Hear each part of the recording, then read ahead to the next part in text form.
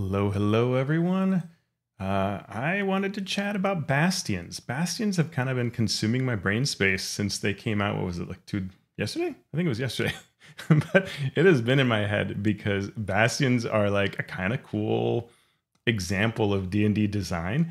That is the kind of design that just sort of fascinates me. And so I'm just going to dive right into it. Well, before I do, let me say two things. Bastions are something that I feel like a lot of times in design, I'm just like, I appreciate it as a DM, as a player, but this is something I've actually worked on a fair bit and thought about a lot from the design perspective. And I've played with over the years, right? So in AD&D, there used to be these rules that when you got to ninth level as a fighter, you became a lord and you got followers and you were granted you could build a castle. It was a little nebulous. And then later in the DMG sort of explained, like you get to build a castle, a small keep, and you have mercenaries and you pay for them. They come to you, but you must pay them for them. And kind of interesting aspects of what does it do for you to have this in the game. And that progressed over the editions. There are a number of really interesting box sets and source books for second edition.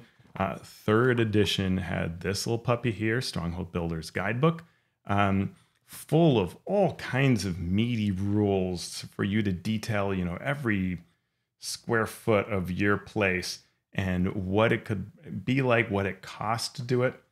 And one of the fun things I did was in third edition for Living Greyhawk in my region, which was part of the organized play program, I administered buildings. I came up with rules for how players could take this book and follow its rules using their actual gold that they'd earned across all of their play. And they could take all this money and coin and turn it into owning a tavern or a keep or whatever it was that was, interesting them, that caught their idea. And stimulated them into wanting to spend all this money on what kind of had no real benefit, but was super cool in terms of bragging rights and being part of the community, to say, I've got this keep on a hill, or I own this tavern. I use the rules myself as well for my character, and that was part of the fun of it, is I was thinking of doing that, and then I got to use these rules and get approval for them and use them in our organized play program. And it was really fascinating. And since then, I've gone on to have other experiences working with MCDM on some projects, part of Kingdoms and Warfare, which made me look at all of their interesting rules in their Strongholds and Followers book, where you really are building a tower for a wizard, and here are all the things it does, and here's the cleric's temple, and here's what that does for you. Really interesting design, though I wasn't involved in it, to be clear. But then I also worked on the Acquisitions Incorporated book, which had these rules for franchises. And that was also really interesting. And so all of this makes it so that I'm just super, super, super motivated by the topic of Bastions. And when they mentioned them ages ago at the D&D Summit, feels like ages ago, earlier this year, at the beginning of the year, I was just dying to see this, right? What is it like? It's all I could do to not go to somebody in the front of the room and say, could you just let me see it? Talk to me about it. Tell me more. But now we all get to see it. And so I want to look at these rules. I want to chat about kind of how I look at them and what I appreciate them about them, and what I wish they did differently. Because there are a number of things where it's not quite the kind of experience that I'm looking for. So looking at the rules, I have to start with, before I even read this, I always, when it's a big system like this and I'm really interested in it, I always want to look at it and think, okay, what is it that I want these rules to do for me, right? What is it that I think a Bastion system could do that would be super, super cool? And I jotted down some ideas before I even looked at it. I said, going back to that third edition experience I had in the organized play program, a reason that players come to a dungeon master and say, I want to build a tavern or I want to build a castle, is because it's a super cool way to be creative, right? You want to design something.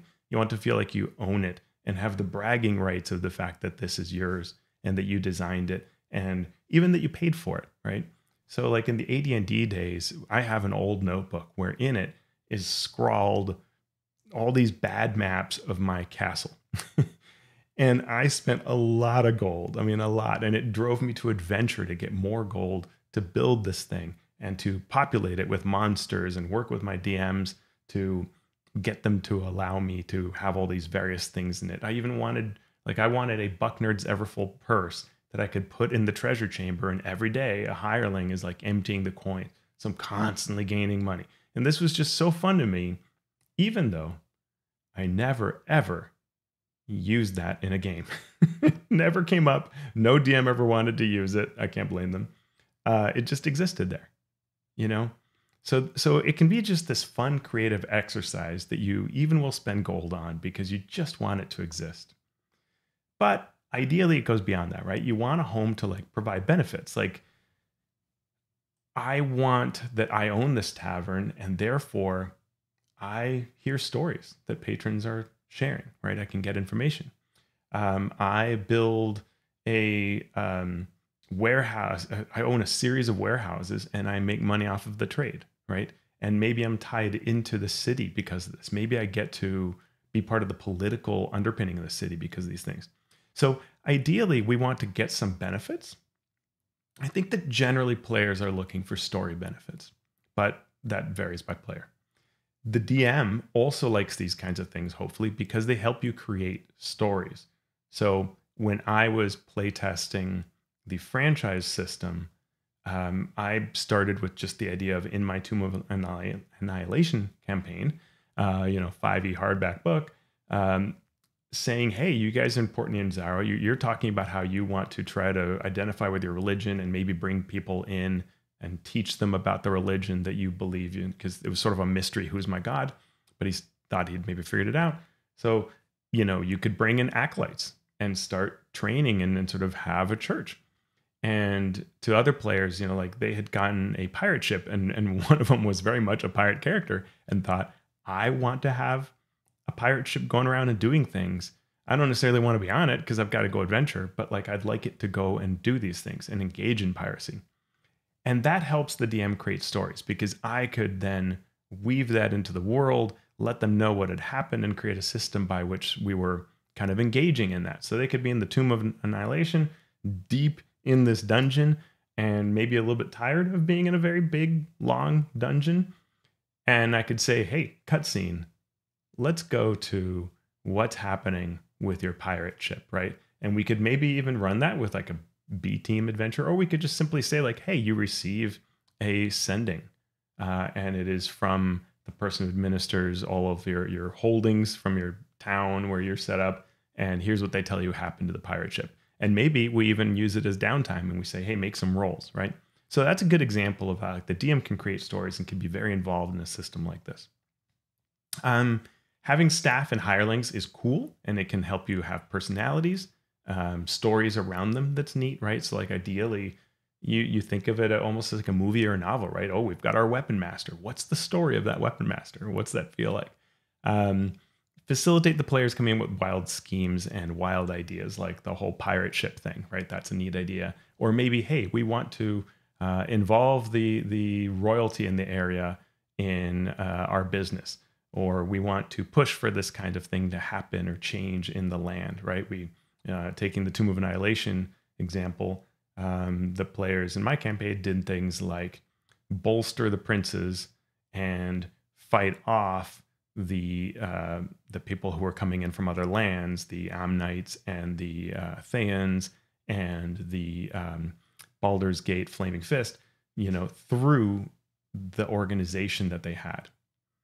And another thing that can come up is too much gold. What do I do with all this gold that the player characters have? Or players might say, I have all this gold. Wouldn't it be cool if I could do something with it, right? Could I own a business? Could I do something like that and derive some benefit from it? And the benefit doesn't have to be more money. It can just be, influence, power, things like that. The kind of things that you'd think would create a great story, right? Sometimes it's personalization around a character. So the wizard wants to say, like I remember I had a character that I wanted them to just like research everything they could about summoning demons. We played Lost Caverns of Sojkanth. It has all these like tomes in it. And so that led to this whole, like, I want to do all these things, or I'm a paladin. I want to further my faith and, start up a school or something like that. So it can really weave into your character story. And there could be group goals, right? Like the idea of that we're influencing trade in the region, or we run, a network, a spy network, right? Something like that. That could be really fun. That could tie into the patron system that 5th edition has. So what kind of things am I a bit afraid of? Because there are a number of things that when I'm doing this, when I'm looking at this kind of system, I'm a little worried about. How long are you away from the table or from the type of adventuring that's typical of D&D? Some of it's great, right? A break from like the Tomb of Annihilation can be really nice, spices it up, and then you go back to Tomb and you're refreshed. But too long and it can feel like you're playing another game. And if it specifically feels like a mini game, that can be okay. But if it's not as fun as D&D or doesn't feel like it's part of D&D, that can be a problem. Like we once played using a different rule system, but we used the Pathfinder Adventure Path, where you run a kingdom and you sort of explore sandboxy around the realm, or around this area of land, and then you build up a place and you sort of roll to see what happens. But the rolls felt different from what we were doing. We would do a certain thing in the story, and then we'd make a roll that had a totally different story. None of it was associated, right? And we would progress in ways that didn't jive with the story of it. So that sort of dissonance where the time you spend away from on this system, away from the rest of your game, doesn't link up with it can be a problem. Power creep, right? If the benefits of this system make you just stronger, well, I may already be having trouble challenging my characters. So what is this going to do for me? And then optimization, which doesn't necessarily need to be power creep itself, often is, but when I look at the choices available for me, they are complicated and different enough and maybe not balanced enough that I choose on the basis of what will be optimal, right? The more complicated the rules are, the more arbitrary, the more that they have mechanical bits, the more that one can optimize them. And we'll see some obvious choices of this or examples of this in this when we look at it. The other thing is trap choices is part of this. The other side of this is where we're just, some choice is just a bad choice. Like nobody should run this kind of a building. It's bad. Then why do we have that, right? Or if it's like you as a cleric should obviously choose this thing, but as a player, as a character, as a person who wants to do well in the world and in the campaign, you shouldn't. Okay. So those are the things that I look at. And now, let's really take a look at this document and see what's it all about. There are a couple of sections to this Bastion rules. First of all, it's 21 pages long. And that is maybe one of my biggest thoughts on it is 21 pages without art is enormous, right? One of my friends said, what else in the DMG takes up 21 pages? Like maybe magic items, like 21 pages is a huge section of a book that already exists in its 2014 form and will have more art and will have a larger font. And so where do you stick this thing? Like this is too big. But okay, so we're gonna have the basic rules of this document. We're gonna see what you can do with these points that you can generate and how you generate them. We're gonna look at the type of special facilities that you get at each level. And then there's some things around what if this falls apart, or if there are events related to the Bastion, then how does this play out? All right, so let's look at the document here. We get a definition of what this is: home, stronghold, place of power. It's pretty loose, which is good. I like that it doesn't just have to be a castle or something like that. It's not automatically one thing or another, though it still lends itself to being a castle type place. And I wish it was a little more flexible than it is. This really happens through the types of like the idea of putting a wall around it, which is sort of obvious, the idea of how it gets attacked, which we'll see. Another thing that's interesting about these rules we're going to see is they don't really use the core rules of the game, assuming those are going forward. So for example, when it talks about hirelings, it just says, hey, you have folks working for you. It doesn't say use the existing hireling system in the Dungeon Master's Guide and Player's Handbook.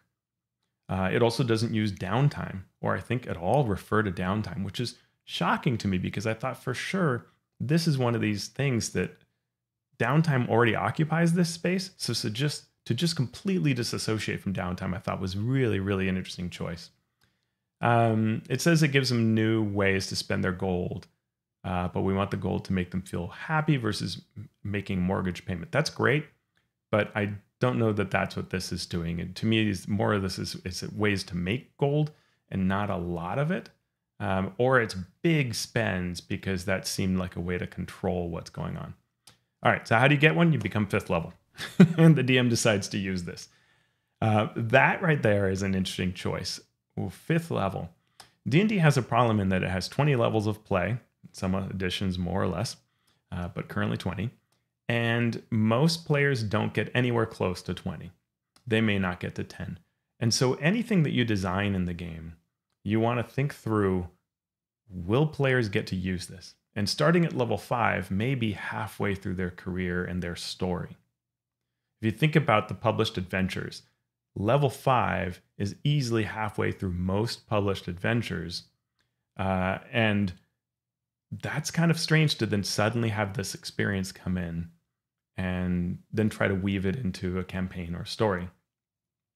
It's fine as an option, but I would personally like to see that start earlier, right? I may want to use this in my story earlier, the way that patron system can work at any point in a career. In fact, often works well at the beginning as a setup for what kind of adventuring you do. You get complete control over the shape, style, and function of your bastion. So you can say, I'm a wizard, I build a tower. I'm a cleric, it's a shrine, whatever it might be. And then I just have these structures that are part of it. We then go straight into, well, we get a little bit of rules here. Each bastion begins with 2 special facilities. You're going to get extra ones at different levels. And you have basic rooms, which somewhere here it tells me how many of them. It's a couple of them. I think it's 2 as well, maybe. Then we have the concept of Bastion Turns. And this is a really tricky part of the design. I'm sure they wrestled with this a lot because campaigns are so different, right? You have some printed modules or hardback adventure books for D&D that really happen in not that much time, or that have the pressure of time, like the death curse in Chult in Tomb of Annihilation. You don't have months to do this work. You might, and maybe you should, as I've argued in one of my products. But as written, you are racing against the clock. And so there isn't a lot of time for Bastion turns. And that's a little tough. What this tries to do is assume that you're going to take a turn every week and that you are going to have 6 to 8 turns per level. So your first level, that's going to last 6 to 8 weeks is what they're saying. And you'll get those many turns.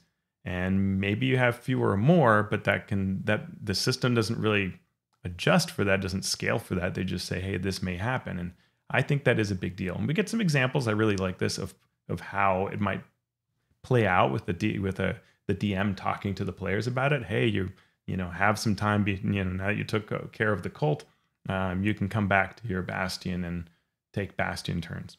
And this matters because the idea is that you're going to get these bastion points, and how many you earn, especially at past level 9, at 9 and higher, will be based on whether you are able to be there, present at your bastion, and tell it to do specific things with your special facilities, or whether you're going to take the default action, which is to just maintain the thing. It runs on its own. And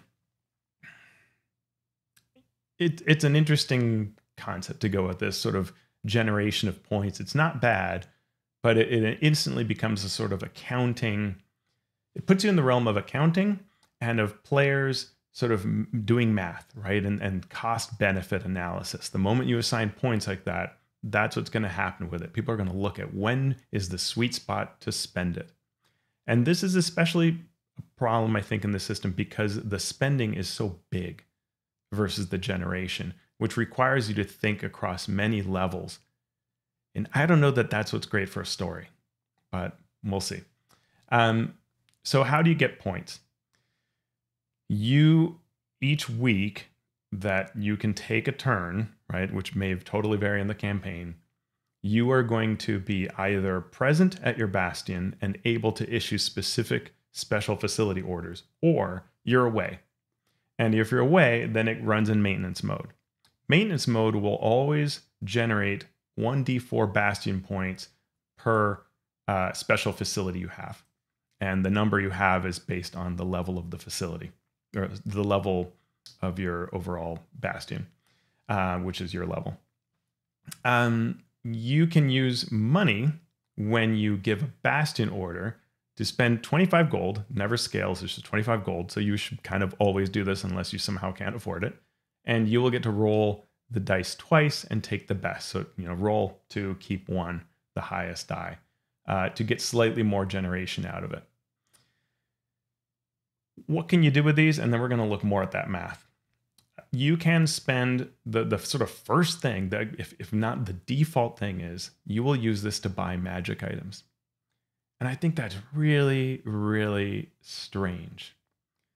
I think magic items are something, and even the way the 5th edition Dungeon Master's Guide talks about it, magic items are something that is really about the DM, right? Like the DM is like, my campaign, here's what the magic item should look like, how many I should give out. It might be a lot, it might be Monty Hall style campaign. Everybody gets, all kinds of things. Or it may be very, very few. Or we may be running a hardback book, and those can actually be all over the place in how they give out magic. Sometimes giving out fascinatingly powerful to one character and almost nothing to another, right? And the wizard may find no scrolls and just things like that. And so now, here's a system by which you can spend a bunch of points that you've saved up to get this item. And there's a level prerequisites for the very high level ones, as you see here. The cost is not small, right? 700 for legendary item. Any player that is typical, typical players are going to look at this chart and they go, legendary. Oh, how can I get that?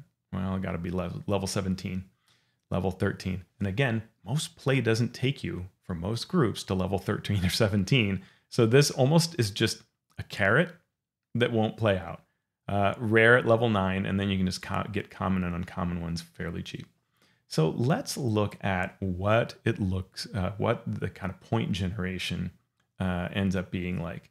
And I'm going to share this Excel file here, and you can see this, that what this chart shows here, I just ran the math as I could using some assumptions. And here are my assumptions.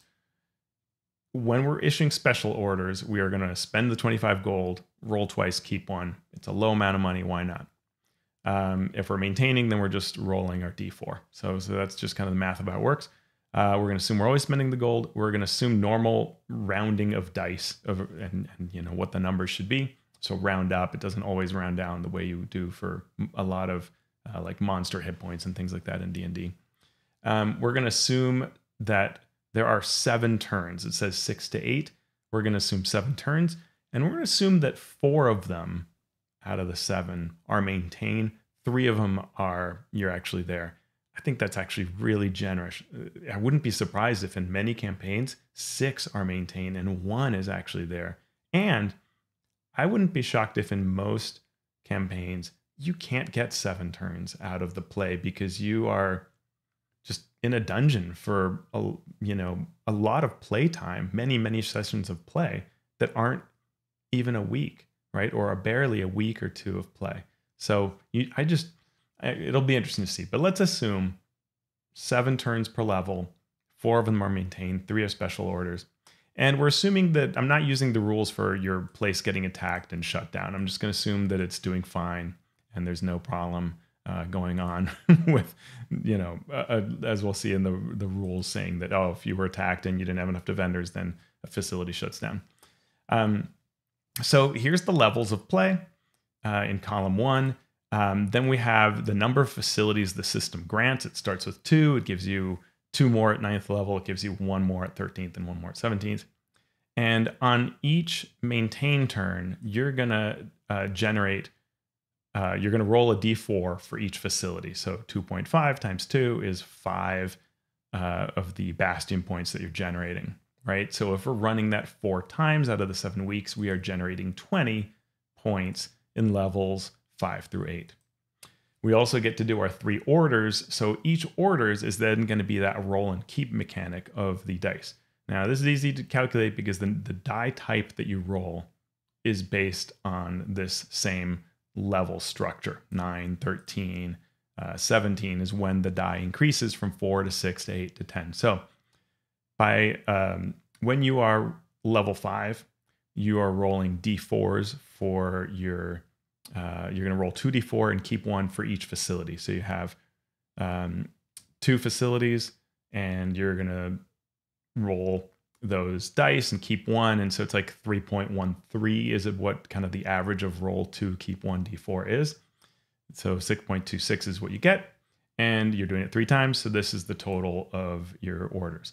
So we're doing maintain, we're doing order for a total of 7, which generates this many points per level. And if we start adding them up, you can see what it generates. And I should say this is per character, right? One of the things the rules make clear is you do not pool with other characters. You don't give your friend some or anything like that. Like you do your own spends. So, you know, when it comes to in the rules where it says, hey, a common item costs 20 BP, 20 of Bastion points. Well, at the end of 5th level, you can probably buy a common magic item. Do you want to? Maybe not, you know, and I could see most players going like, nah, I'm going to wait. And then at the end of level 6, you would have 77 and you could spend 70 and get yourself an uncommon magic item. Probably worth doing. Now you're down to 0 points, right? But if you don't, you can keep them and get to 100. And let's talk about what else the rules say you can do. Because not only can you get magic items, but you can spend 10 Bastion points to gain advantage on charisma checks if you're within 50 miles of the Bastion. I suspect this won't come up in many adventures. It's a little bit of a strange benefit. But the other thing is, spend 100 Bastion points and you return to life in your Bastion at the next dawn. And it doesn't seem to matter what's going on, right? Like usually at low levels, you can't just bring a character to life if they were disintegrated or fell into acid or something absolutely horrible like that. So here you are, and you can just get back to life. It's a get out of jail free card. Now, there could be some problems, like if you're in the elemental plane of Earth and you die there, well, now you're back at your Bastion and someone's going to have to go get you, or you've got to somehow get back to where you were. So there are some problems here into how this can really work, but it's 100 points. And we can see that, you know, looking at this Excel spreadsheet, you know, 100 points happens at the end of 7th level if we haven't done anything else with our points. And this is where I don't like systems that have points in this way, because it creates this sense of what is the payoff, right? I am a player. Maybe I want to get that 70 spend and get a magic item, but oh wait, if I just wait till the end of 7th level, I can get myself a free resurrection. So I should probably do that. So now if you think of subtracting 100 off of this, because you're just keeping 100 in the bank, right? I've got to get all the way to mid 9th level before I can again buy an uncommon magic item, right? And if I want to, instead of an uncommon magic item, get a rare magic item, since now I'm 9th level, then I need 250, which will be a total of 350 if I want the insurance of bringing myself back to life. And now I might not do anything with my points until I reach 11th level, and I'm partway through that 11th level, at which point the campaign has probably ended, right? That's a problem of point spend systems like this, especially with big costs like that. And I get why they're doing it, because they don't want you to just take a magic item and spend a lot. But I think that when you start doing this sort of mathematical accounting, it leads to players not doing a lot with the points. And it's not my favorite way of going about this. You can see that eventually you start generating a fair amount, right? You've got 5 facilities.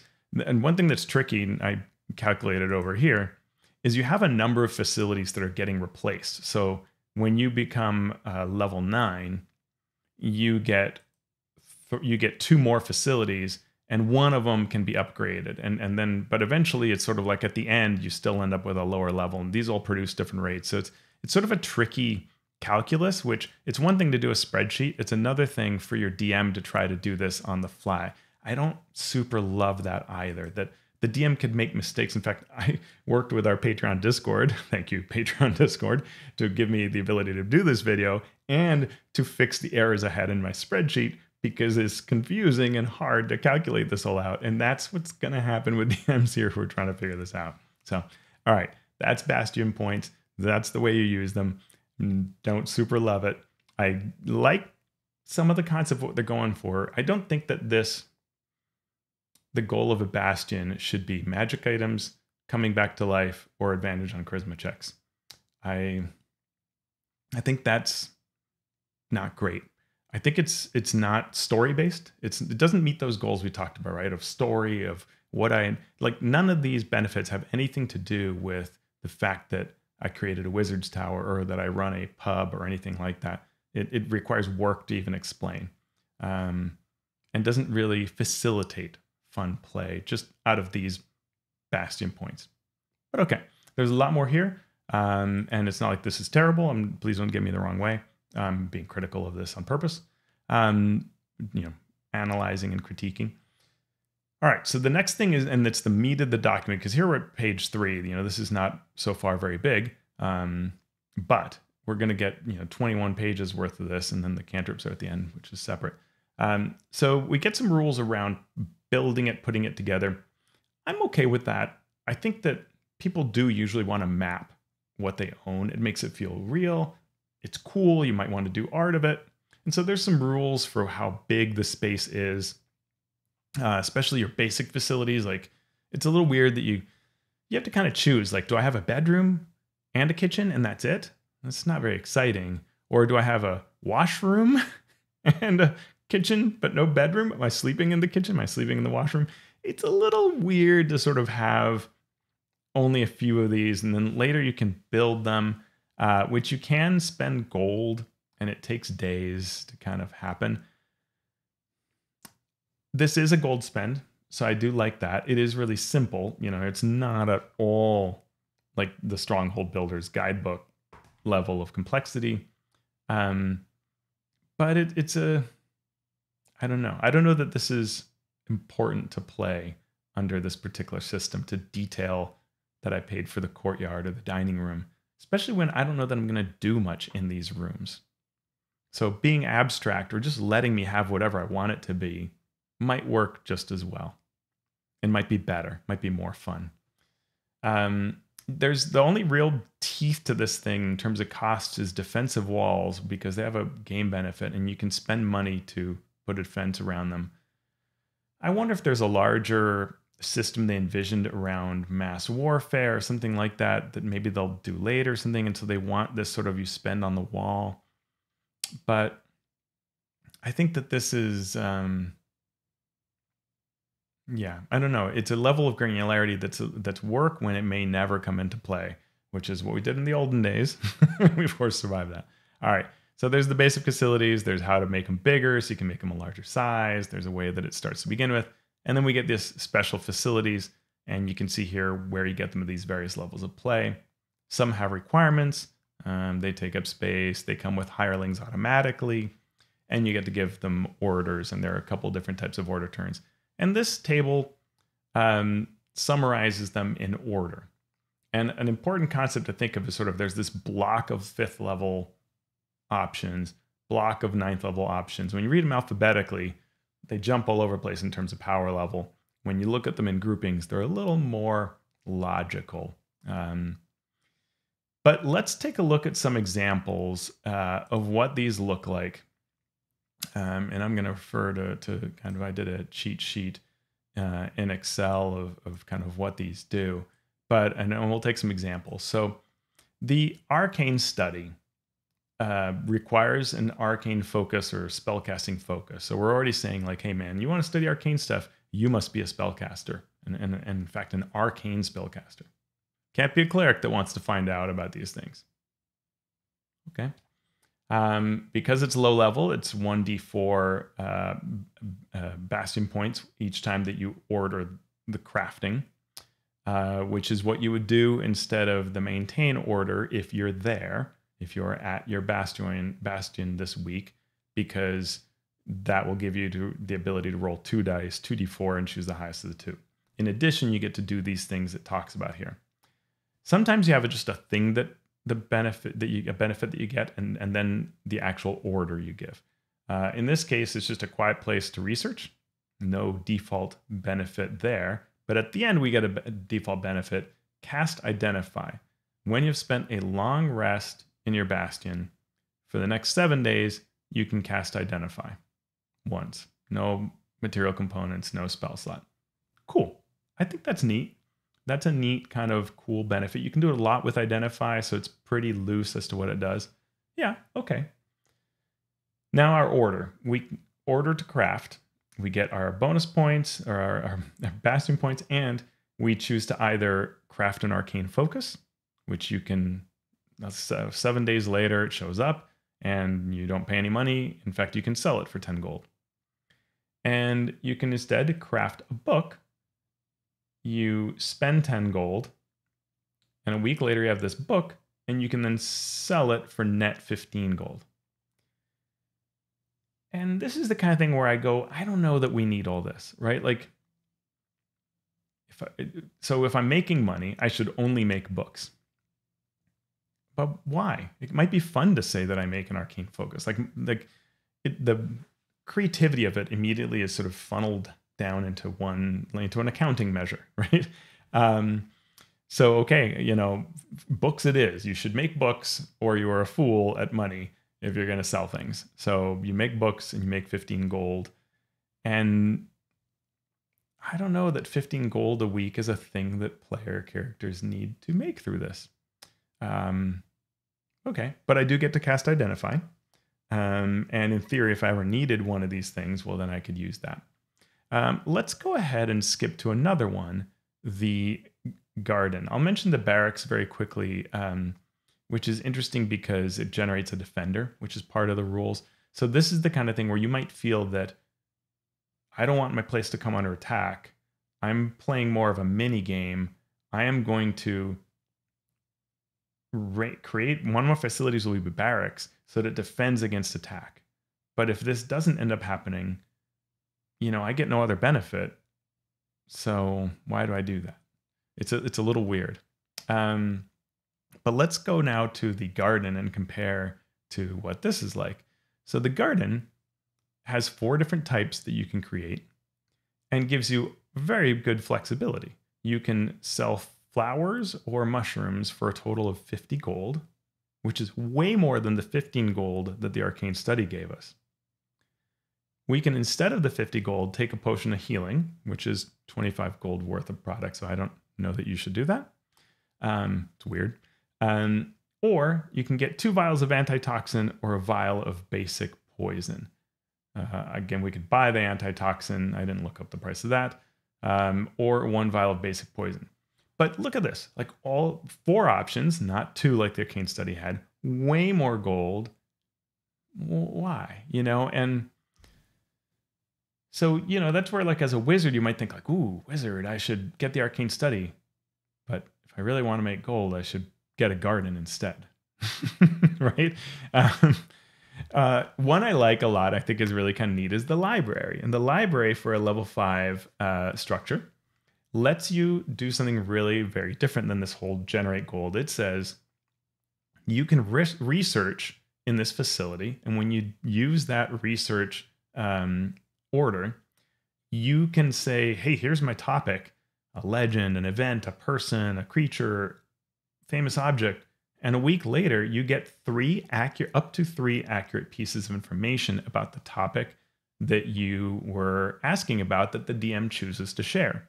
That's neat, right? That's creating an interplay with the DM, who might use this as an opportunity to spill the beans on something else that's coming or give some insight into a problem.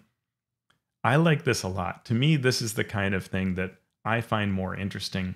And this is broad enough that you could see using this often across time.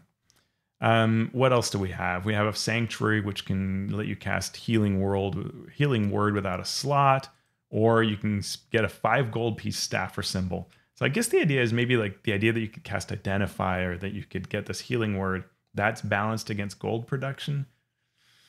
Okay. You can craft a magic item, a +1 magic item with the smithy. Kind of cool, and it is a way to spend gold because with the smithy, you end up having to pay some gold to have that item. Interestingly, you cannot sell it as written here. You spend 800 gold, fair amount of gold, given this is a level 5 facility, and you end up with a +1 weapon, and now you have that. And I guess you would then use downtime to sell it. It's unclear. Or maybe you're not supposed to be able to sell it. Or you can make a miner's pick instead of a +1 weapon. Or a shovel. I don't know. That's interesting. Did you make a +1 weapon to bring to this adventure where we're going to fight some creature that can only harm by magic items? No. I brought a shovel. I don't know. Role playing can still be fun. And you can also create either simple or a martial weapon as this +1 weapon. So no exotic. So, I find this very interesting that the level 5s aren't really balanced necessarily, or if they are, they're balanced in ways that kind of cross the tracks of whether it's generating money or generating a benefit. You have some that just give you like information and others that are giving you a very discrete thing like a magic item, and then others that are generating money. And then what also is interesting is that now when you reach 9th level, you are in theory going to sell off some or whatever, convert some of these activities into a new one. And wow, that's a kind of fascinating thing to me, right? To that you're gonna you might spend in theory, 4 levels enjoying your garden.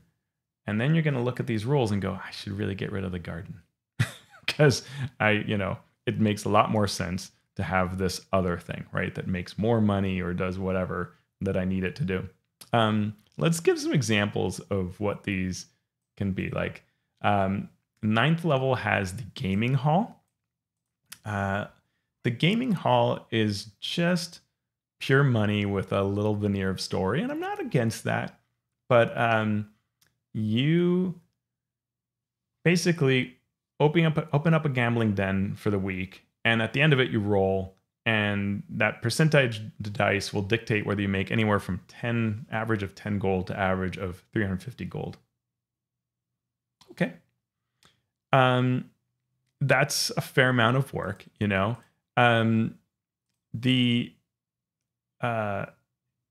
instead you can do some other things. So like the sacristy allows you to regain a spell slot of 5th level or lower when you spend a week there. As part of your generating orders, you're going to do that. And then you can craft holy water. And you can, interestingly, empower it to be more dice of damage to where it does an extra 5d6 damage. I think it's probably d6 default. I forget in this edition. But let's say it's 66. Okay, that can be worth doing. And you do pay 500 gold for that. And you can also make a number of other little minor magic items. They're actually pretty cool that last, I think, for a week, it says. Let's take a look at the sacristy. But that's a, interesting idea. Yeah, you can see wand of magic detection, all these things. And the properties last for 7 days. Kind of cool. I like that. There is the scriptorium, which lets you duplicate a book, create 50 copies of a pamphlet, or craft a spell scroll and pay from 50 to 100,000 gold piece. And The other hilarious thing, if we think about these various options we've talked about, is the stable, where you can spend a week to buy a mount and then the next week sell it for 15 gold profit. And you can spend $2,000 to have more horses that you sell. And I don't understand the math of that one. So again, this sort of balance concept is really interesting. Really some fascinating ones, the teleportation circle, the theater where you throw like performances. And I like that. But I think I would prefer to abstract this because the rules here aren't sort of necessarily backing up what's going on in the larger world. And all of that just becomes the work that DM has to do. So like take the theater. It's neat that it has this idea that when you're creating a performance, you've got these various people who are involved, a performer, a conductor, director, composer, a writer. That's neat. But, you're kind of making a check to see whether you manage to pull this off to get a benefit. Nothing talks about the larger idea that maybe, I have a theater that's in the middle of town. In fact, the whole bastion itself, it's one thing if it's on a rocky outcrop out in the boonies. Well, how are people even coming to my theater? Or if I'm in the middle of town, how does my menagerie work relative to the fact that I'm in the middle of this town? And shouldn't things happen because of this? And yeah, of course the DM can do the work to say like, well, you own this theater and here's what happens one night, totally irrespective of this order. But that's all just work that we have to do and nothing's really kind of allowing for it. I suspect that if we had a less defined system, but gave you examples of like, hey, run a theater, run a, alchemist lab, whatever, a trophy room, then players would fill that space and would do things with it. As an example, if the benefits of facilities were just benefits to downtime that can be benefited from that facility and players got to design the facility, you might end up with a lot more interplay that the DM can feed off of. Just as a thought. Okay, so let's just talk about the 9th level ones. We saw, something like 10 to 350 gold pieces or 15 for a couple of horses. Creating books, things like that. But some cool things like the regaining a spell slot. Level 13 is our final level. And it can really vary what this does. So we'll take a look first at the archive. The archive, and go way back up to the top. You can see how many pages this all consumes. Really simple. You have a really rare, valuable book, and you get to choose what it is. And what it is gives you an advantage on this type of skill checks. I guess always if the topic applies. Okay, cool. I think that's neat. And we give some example books, and the DM can create other books and so on. And then you can issue the research order, and when you do that, you can get the benefit of legend lore spell. Kind of cool. And the next time you talk to the hireling tells you what this legend lore does. All right, that's kind of neat. The observatory, another good example. In the observatory, level 13, again, you've got to do that. You can look at the stars and even into wild space in the astral plane, apparently. So you can contact other plane once when you spend a week here and issue this order. And that's part of spending, actually, when you spend a long rest there, that's not even using the order. But when you use the empower, you can explore the eldritch mysteries of the place. And at the end of that, you roll a die. And if you succeed with getting an odd result, then something out in the multiverse grants you a charm from the Dungeon Master's Guide, which gives you a one-time capability. Dark Vision, Heroism, Charm of Vitality, one of these charms that's out there in the DMG. That's interesting, right? Very interesting. Demiplane, very cool concept. You actually make a demiplane. It's a little silly that you have to kind of, it's empty. And you can use the order to fabricate a 5-foot cube of stuff. So it's like, am I making like a dinner table? And then do I have to make chairs separately, or are we assuming the chairs come with it? And then that's a week, and I got to wait another week to fabricate again. But anyway, we can do the fabricate. Or actually, I guess it's a magic action. Oh no, you have to do a long rest. So once per day, you can fabricate things to, I guess, slowly start building up your demiplane to have, rugs and whatevers. But I think it's a little interesting. Just let me trick out my demiplane. Really, do we have to go week by week? I think it's okay if we just trick out our demiplane. It can't be scryed upon. So that's just sort of like the benefits of the demiplane. So you can just hide away in there. Cool. And it has a door that leads to the demiplane from your bastion. When you issue the actual empower order, you get these runes inside the demiplane, and you get 5 times your level in temporary hit points, which is kind of cool. Like if you're 13th level, that's really good. 65 hit points, temporary hit points. Wow. Yeah, that is no joke. There's nothing that gives you, I think, even more temporary hit points. And one of them gives you, the Sanctum gives you temporary hit points equal to your level to another PC. It also can cast heal on you. And in the Sanctum, which is for like Holy Symbol or Druidic people, you can use a word of recall to show up in your Sanctum and with your group, and one of them gets a heal. So kind of cool. There's some very, very interesting things. The War Room gives you a whole bunch of warriors. Maybe one of the wildest ones in this list. Let's see, War Room. You level 17. You sorry, I forgot 13. Yeah, so level 13 we were talking about. Level 17 is the final. That's what the Demiplane is, the Sanctum, and the War Room. It gives you the ability to have lieutenants who can command soldiers, and you can recruit 100 soldiers as an army and then send them off to fight, I guess. It's unclear how 100 guards, or you can get 20 that are on riding horses. I don't know why you would do that.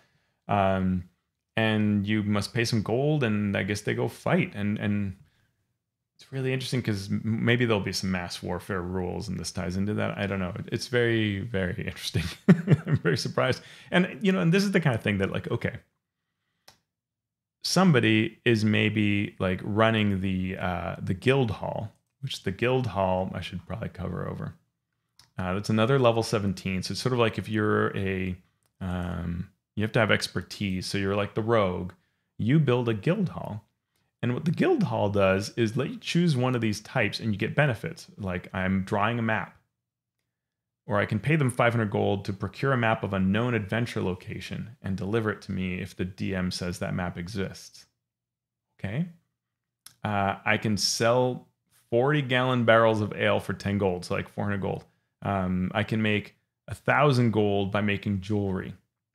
So it's like I could make 1,000 gold every week. Or I could decide that I'm going to make this war room, and I have all the capacity to have this army. But what if it's never attacked, or I can't use an army? But I built the war room. Like that's the thing, is you only have these two buildings, and you must just want to do their actions in some way. And it's not like the war room only does that. It has some other capabilities to recruit lieutenants, but it really is just this sort of recruiting. And why? Like I don't necessarily want to do that week after week after week, especially when I may be exploring, some big, huge dungeon for months or months of playtime at least. I don't know. It's hard to figure out this concept. So let's go from here to two last pieces. The fall of a bastion is the idea that if you didn't give orders for bastion turns equal to your level, then everything is abandoned, the place fall apart. So you can also choose to just let it fall apart and start over. I guess I don't know that we needed rules for this, but and it's equal to your level. So like 10 weeks that you're going to be away or something, or 7 weeks. Like, does that happen? And if it does happen, it would be completely not due to the character's control or player's control. It'd be because that's what the campaign demanded. So I don't know. That makes sense. Bastion Events is a cool idea. I like this concept, which is that we can, if you use the maintain order, so if the characters are not in the Bastion, they use maintain, the DM is going to roll on the Bastion Events table every time. So it's maybe an incentive to, be there or not be there, depending on whether you think this is overall positive or not. And we get these various things, like almost half the time, nothing will happen. There's an attack 1 out of 20 times, and you roll 66 for each die that rolls a 1. One of your Bastion defender dies, assuming you had a barracks, which again is a level 5 structure. So you may only want it when you're low level, maybe, question mark. If you have no Bastion defenders, or if all the Bastion defenders are dead, you lose a second special facility, in addition to just one that you lose for your attack. So if you don't do defenders, 2 of your facilities shut down, and on your next Bastion turn will be back.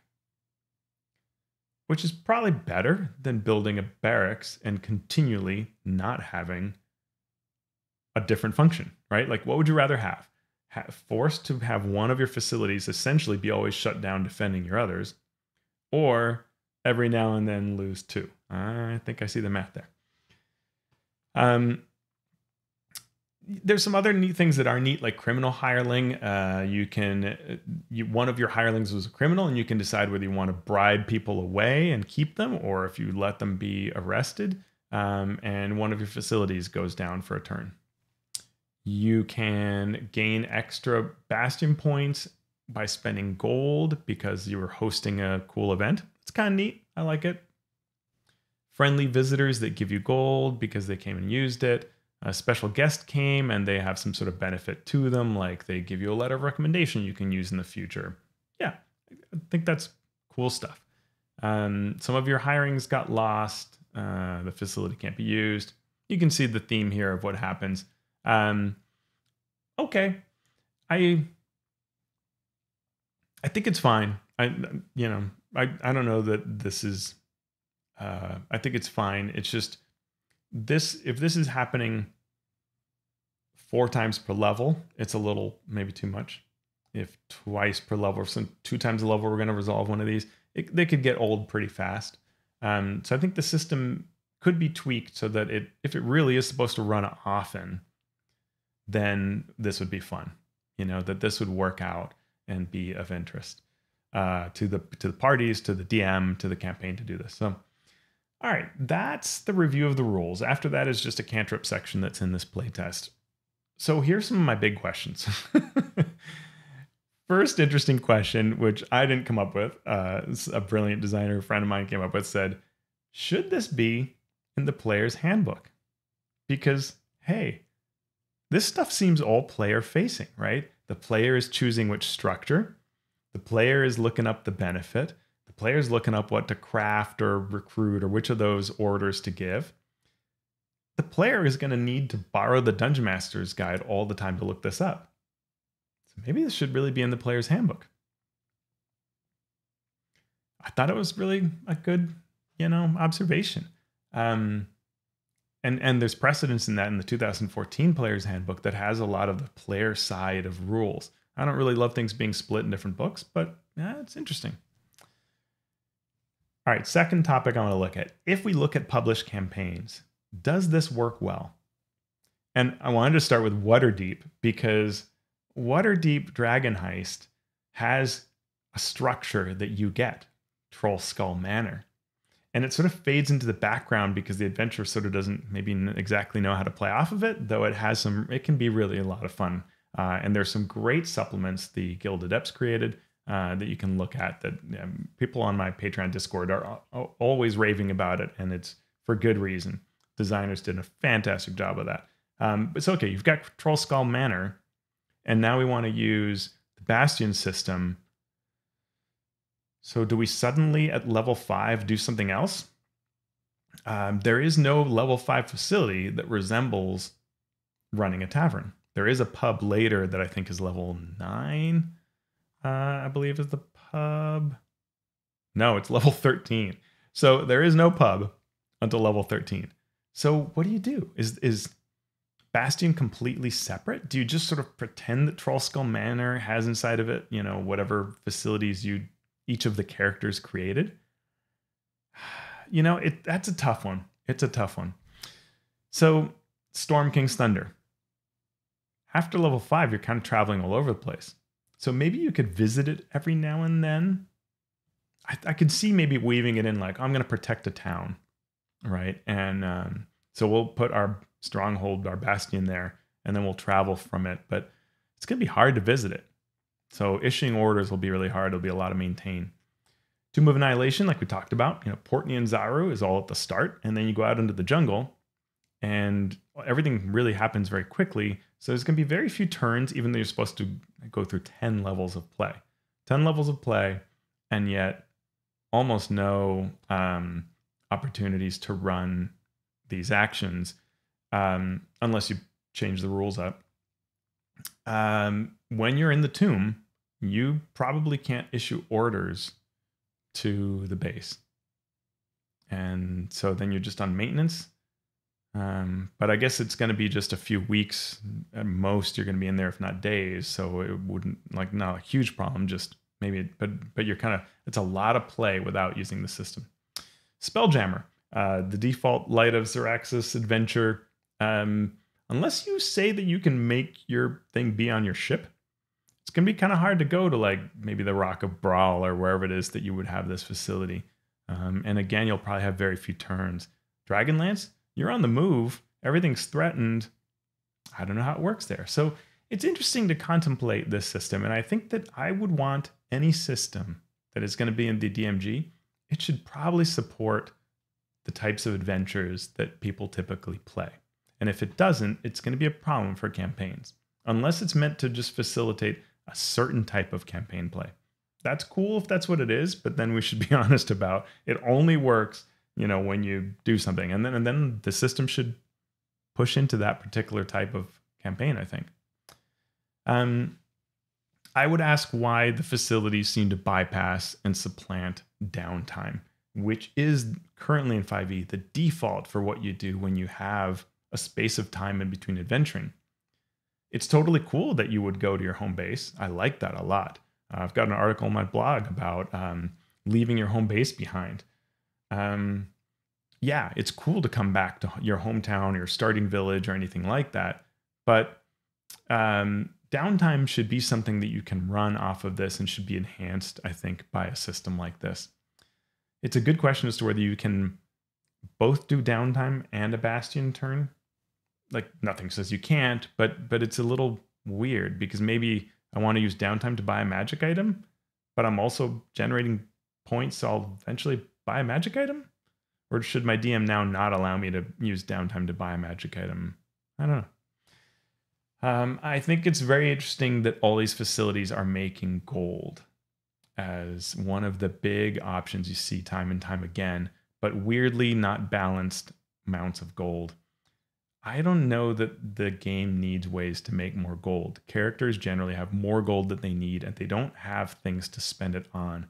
So I'd rather that you spend gold doing cool things with your facilities than using your facilities to generate gold theoretically weekly. Yeah. If anything, I would abstract it to say, like, give me a different lifestyle, or give me things that I can do with my power and influence and kind of wealth, rather than just straight up gold, because what do I even use gold on? Some of the biggest costs in here, things like 2,000 gold to upgrade a facility, don't really make monetary sense. So they're kind of not really there, maybe. I would ask whether the Bastions should be mobile.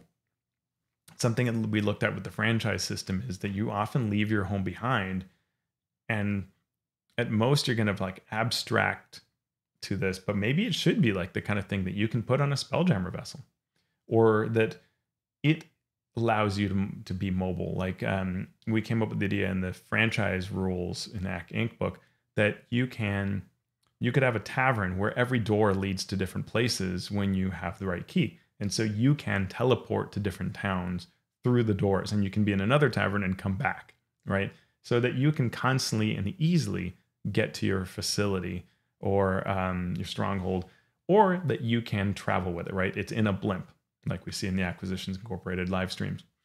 So that idea of mobility, I think, is important, or being able to take your base with you, or have access to it, get to and from it.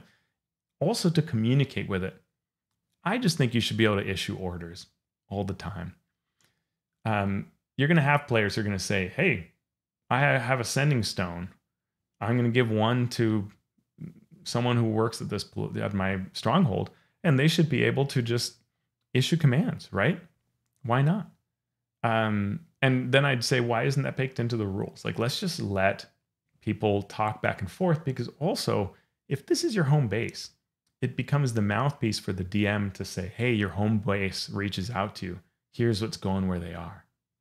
And that can give you clues towards that campaign, or launch new events in the campaign. Having conversation back and forth between your Bastion, to me, is one of the key ways that we can tell stories that are going to resonate based on the Bastion, right? It's that thing I was talking about with the pirate ship, right? Like, that you can learn what your pirate ship's been doing, you don't want to have to wait till you exit the dungeon, get all the way back to your bastion, and hey, what's been happening, right? Keep that conversation flowing and keep it interesting and fun, and tell the stories of what happened in the bastion while the players are absent. I think that's great. It gives you a cutscene ability that makes play more engaging. Facilities, I would ask whether the system is better because of having rigid structures that you then have to replace as they level up because you want those BPs out of it, the bastion points. I would say that players, I would like to see the system facilitate any concept players have, right? Like, don't create optimal choices. Don't tell me that, you know, a barracks is level 5 and I'm an idiot to have it at level 17. Yes, a demi-plane is a really cool idea and definitely works as a level 17 concept, but why can't I just have my tavern at any level? Why can't I just have an observatory at any level and it just does different things or gets better or gets more powerful, right? Why can't I just have a place of refuge, which could be a demi-plane at higher levels, but it's my secret spot, right? It's hidden and concealed somewhere. I think that would be really neat. So I'd rather it be what I define it is rather than this. It also would prevent having 21 pages worth of material that has to cram into a Dungeon Master's Guide. All right, almost done here. Last thing, the events. Whether the events work well with a campaign. Do they inspire stories, campaign developments? And I think they have some capability for that. You know, hey, special guest came. Here's how it impacts things. But a little more thought to how you can integrate events into the campaign. So this has been fun for me. I hope it's fun for you to think through all these kinds of DMG design concepts. You know, we talked about this on our podcast, Mastering Dungeons, what it's like to look at the DMG and what is in it. So when I try to think of what 21 pages do I pull and whether I'd want to put these 21 in, that's an interesting question. I think that 2014's DMG and entire rule set, the more I think about it, the more I see it as a flexible system that was created by designers that weren't entirely sure what we do with the systems. So they wanted to speak to many ways we would run campaigns. And that's one of the strengths of the edition. I think that from Tasha's on, D&D 5e has become more sure of itself, but therefore dictated what it is to us. And I think this is an example of that, where it is encouraging a more narrow style of play with this system than what many DMs want. And I think that it would be more powerful if there was more flexibility to this. I'm not looking for 3rd edition. I enjoyed this book. I enjoyed the Advanced Dungeons & Dragons versions. I don't think that we need rules for buying doors, right? That's not for sure. In fact, the opposite. I think we need less and less of that and more of help DMs and players craft really cool stories together and have that flexibility based on the type of campaign that they want. So I'm excited to see where Bastion will go. As it stands, I probably would not use it. So that is, you know, ultimately my review of this system. I think I would use a different system. Even though it has some parts that are neat and thought-provoking. So I hope you enjoyed watching this video and thinking about Bastions with me, and I'll see you next time.